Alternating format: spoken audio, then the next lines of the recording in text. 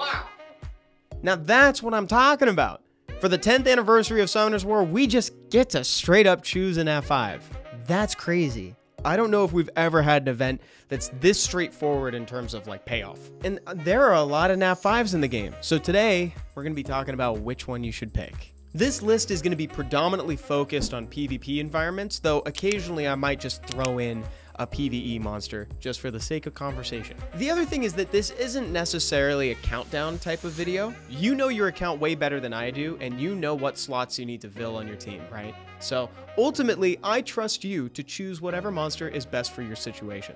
Great, with that out of the way, let's get started. We're actually going by element today, so we're gonna start out with fire. Starting us off is Vanessa the Fire Valkyrie. She is the owner of a 33% speed lead, and to be totally honest, in a lot of situations, I could just stop the explanation there and she'd still be a valid choice.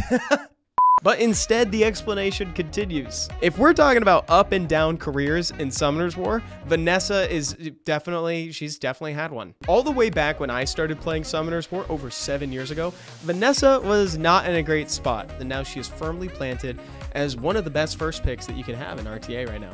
She offers a single target strip with defense break on skill 2. She's got a revive on skill 3 that you don't even have to be the one to activate. And doesn't hurt that you have a chance to get an increased cooldown time on skill 1. Next, it's Sekhmet, the Fire Desert Queen. Sekhmet is one of those monsters that can just make or break a game, and to be honest, like, she should just be thankful that she's on the list at all because of all the times when she has forsaken me and she has missed that skill 3. But dude, when she lands the skill 3, it's her fault that I won. It's her fault when I win, and it's her fault when I lose. She has an impeccable base speed, and she also has the ability to put an opponent on full cooldown time. But what's really cool about her is that she can steal all the buffs on the target. And if she misses the reset, it doesn't go on cooldown, and you can try again the next time she takes a turn. Also, Curse of the Beautiful is just like a goated second skill. The amount of things that it does, and it also scales really well with additionals. Great monster. Next, one of the best counter picks in the game to this day, Juno the Fire Oracle. Juno is what we call a problem-solving monster. You pick her when someone throws down a Shizuka or anything that either tries to apply a lot of debuffs on your team or apply a ton of buffs on the enemy team. In the former situation, she can cleanse all the debuffs off herself and heal your team proportionately. And in the latter, she can use her skill 2 to strip the enemy team and make it look like Trial of Ascension. Throw in turn cycling on skill 1 and you have just a banger monster. Number 4 out of 5. Oh, I think I forgot to say that at the start. I'm going to try to just make this 5 for each element, right? Clean 15, 5 for each. That sounds about right. Anyway, number 4 is Lucia, the Fire Pudding Princess. This might be the first time that I've actually talked about Lucia on this channel. She's what Stoic and I affectionately call Jackson at home. She increases the effectiveness of your healing abilities, and she also reduces the effectiveness of the enemy's attack bar pushback. Her skills 1 and 2 are just there to keep the rest of your team alive, so while she's passively reducing the effectiveness of Oliver, or Chung Pung, or anything that's trying to reduce your attack bar, she's also keeping your team healthy. 5, the last slot for fire, kind of a cop-out because I'm saying either Mei Ho Wang or Masha. Effectively, they kind of do similar things. Mei Ho Wang can't be controlled, and Masha puts immunity on herself every turn, so it's at the very least, it's comparable. Mei Ho Wang is truly a force to be reckoned with these days. Not only can he not be controlled, but he also passively gains attack power and speed as time goes on. So that means as the game gets longer, he's going to be aging better and better. His effectiveness is going to skyrocket. Plus, the dude is a critting machine. Like, I solo Moors and Camillas all day with this guy. And Masha, we've all seen how great Masha can be. She also has a defense break on skill 2, and she just does a lot of damage. She also technically resists her own death, because the first time she would be taken down, she's instead dismounted and continues on as just a person without their pet. It's kind of sad. You cannot play that, No. Let's talk about water monsters now. The first on the list is going to be Shizuka, the water-owned Miyuji. I've talked about how effective Shizuka is at length on this channel. She even has her own monster spotlight.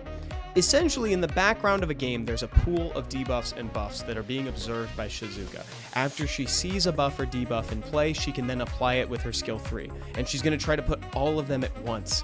All the debuffs on the enemy team and all the buffs on your team. Now, that's an extremely strong effect, especially because it doesn't glance. Because you're not trying to hit them, you're just trying to put debuffs on them. She also has a slightly conditional revive on skill 2, and she's got strip on skill 1. Incredible monster, used to be even more broken than she is right now, so I imagine she's going to be a lot of people's choice. Number 2 on the water list is Hagang, the Water Art Master. Hagang's passive, the Art of Blank Space, was recently represented in the Elemental Passives video that went on the channel. And for good reason. The dude is a stellar counterpick, and I'm pretty sure he exists because of Gianna and Moore's prevalence. If your team would get stripped, well, they're still stripped, but they get their attack bar boosted and they get a cleanse. There is more on the passive, but essentially in a lot of situations, you're going to pick your Hagang to be anti-strip. And his skill 2 has 100% activation when it comes time to strip debuffs off the enemy team, unlike his brother Chungpung. Funny order on this one, number 3 is Moore, the Water Striker. Hagang is a counter to this guy. At least on turn 1. Moore is one of the most prevalent first picks in the game. He's got a 24% speed lead, he's got a strip on skill 2, and his passive also makes it so that he's a difficult monster to deal with towards the end of the game.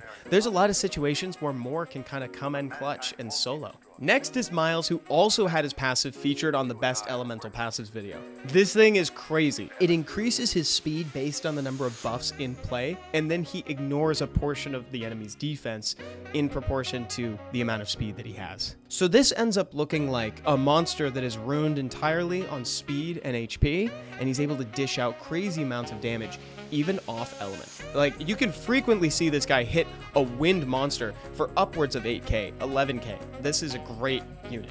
He also has a single target strip and stun on skill 2, so he can open the game for you and he can close it out. Before we reveal the last one on the monster list, I did just want to shout out a couple monsters that are good in other areas of the game that are up there for your consideration. The first is Liam, the Water Weapon Master, who's gotten a lot of attention on speed dungeon teams as of late, and it's totally deserved. He's got a really cool third skill that does different things depending on how many monsters are in play on the enemy team. And if there are 3 or fewer enemies, it's a single target damage attack. And that means that bosses automatically fill that condition. The other one that I wanted to shout out is Manon, the Water Macaron Guard, because even though her effectiveness in RTA has kind of fallen off a little bit, she's really good in arena still. So if you just need that one monster for your arena defense and you care about making it so annoying that nobody wants to attack you, she may be the one to fill in that slot. She has a 15% chance to parry incoming damage. So that means that the monster that was going to be dealt damage is going to receive 0 and she'll counterattack. Granted, it doesn't work when you attack her, but that's fine. You can always run her with things like a Jingzhe or a Molly that make it difficult to attack any monster in particular. The last water monster we're going to talk about is Jongnam, the Water Dokebi Lord. This guy has been picked all over the place. Legend tournaments, America's Summit, high-level RTA. The dude is kind of crazy. Check this out. Skill 1, he's got a freeze. Skill 2, he has true damage with a strip. And skill 3, he's got a heal for himself and an AoE freeze. Plus, he can cycle attack bar. It is a wild kit. The dude is really stacked, actually. It's a very fun water monster. We're going on to win now, and the first one we're going to talk about is Chungpung, whose name has actually come up a couple times on this video already. By this point, you should be a little bit familiar with what Chungpung does. He is strip and follow-up, which is really important sometimes. One of my biggest complaints with starting units is that they oftentimes don't have a lot of relevance after that first turn. Yeah, Chungpung's not like that. Chungpung can set up that defense break and strip your opponents on turn 1. He can potentially proc, and then AoE attack bar reduction into increased cooldown time. There's a reason why he is still picked in RTA to this date. He's been a menace for seasons on seasons on seasons. Next, Leo, the Wind Dragon Knight. Nobody does what Leo does. Literally, he is the only one in the game that has this unique of a passive. Leo caps everyone's speed to his own. Now, why that's incredible is that it absolutely destroys speed scaling units. We've already talked about one monster who is severely hurt by Leo, and it's Miles, the Water Sky Surfer. You can also pick a Leo in response if you see that someone's going for a turn 1 snipe or cleave comp to just cut in and disrupt their strategy. He also has a chance to reduce attack bars whenever he attacks someone, and he's got Torrent. So that means he can ignore defense torrent people. And that's pretty fun. Next is Cigar. Cigar's third skill actually was featured on the Best Elemental Third Skills video. And it's just like, the more I read this thing, the crazier it gets. It does so much. It strips, AoE attack bar reduces, tries to provoke, puts them on cooldown time. Dude, you can't do everything. Well, apparently he can. And then he's got defense break and provoke on 2 different skills. Yeah, he's actually like low-key one of my most wanted monsters right now. Next is Oliver, the Wind Sky Surfer. What, like, there's no way that we could have this video without Oliver. He's another 33% speed lead option. And man, what he offers is so valuable. He has increased cooldown time effects on both his second and third skill. They also have a clause that says that if you successfully increase the cooldown time of your opponent, it will reduce the cooldown time of himself.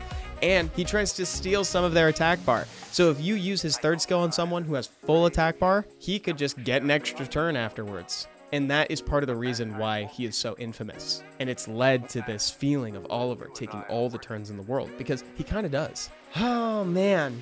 I can't decide. There are so many monsters that I could put for this last slot, like Chakra, the Wind Indra, who's got AoE speed scaling damage. There's Layla, who's come into a lot of attention recently. There's Ciara, who's like all of a sudden come back into the meta with her 24% speed lead, and Dot on skill 2. That was a joke, because she's got a bomb, but she never lands it. Then there's Ethna, who's one of my favorite starters in the game. But I think I'm going to make it Smicer. At the start of every single one of Smicer's turns, he's going to try to strip somebody, reduce their attack bar, and silence them. That's a lot. It's pretty good. His skill 2 is a bomb with a stun. So they're stunned for 1 turn, and then when the bomb goes off, they have a chance to get stunned again. Plus, he has like a weirdly effective heal on skill 1. Man, I didn't even talk about Gyo or Sonya. There's so many good choices for this. There we go, that's the list for each element in the game, and hopefully gives you a little bit more insight as to why you would choose each one of these monsters. If you need a speed lead option, you can always choose Vanessa, Oliver, Moore. If you need a strip, you can choose Chungpung, Haegang, or Moore. If you need a great starter for your team, you could pick something like Sekhmet or Cigar. Or if you need a damage dealer, you could pick Meiho Wang, Masha, Miles, etc. Or if you need counter picks, you could pick something like Juno, Lucia, or Haegang. Or Leo, because Leo stops a lot, to be honest.